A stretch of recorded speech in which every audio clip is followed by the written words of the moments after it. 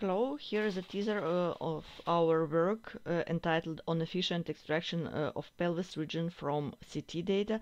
This is a joint work from Göttingen, namely from the University of Göttingen and the University of Medicine of Göttingen.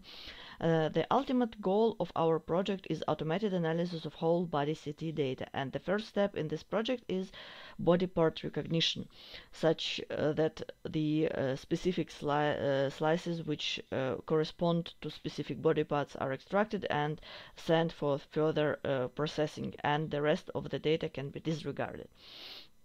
In our example, we have a limited amount of data, namely about 100 data sets, and our expert annotated pelvis region.